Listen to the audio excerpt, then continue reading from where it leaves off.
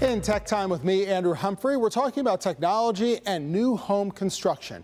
A Virginia woman officially takes ownership of her new home in Williamsburg. It is the first ever completed 3D printed house in the U.S. east of the Mississippi by Habitat for Humanity. The finishing touches are made. To have a home right before Christmas is really exciting. And though it is brand new, this Williamsburg home from Habitat for Humanity is historic and welcoming a lot of fanfare. Yeah! The history that we're making today is that this is the first ever owner-occupied 3D printed home in the world. Now, if you're wondering just how a 3D printed home is made, check out this time-lapse video. All that concrete, now a charming home.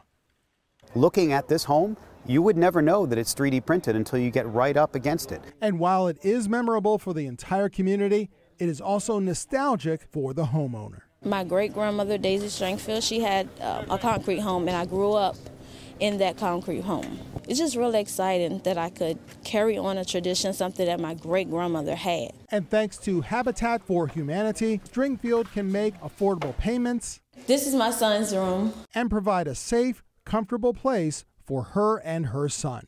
I just wanted something totally different, and this is different.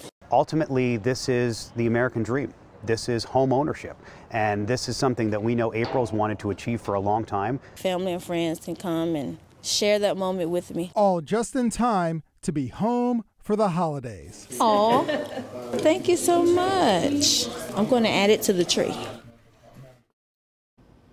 Wonderful, serving folks in need and advancing technology in 3D printing and home construction. It may lay the groundwork actually for future homes like this, with lumber prices soaring and more homes needed for people in need and for other folks. That's Tech Time with me, Andrew Humphrey. Back over to you.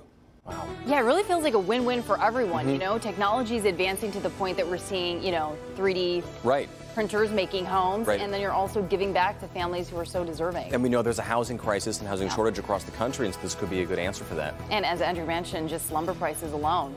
It's very cool stuff. Great story.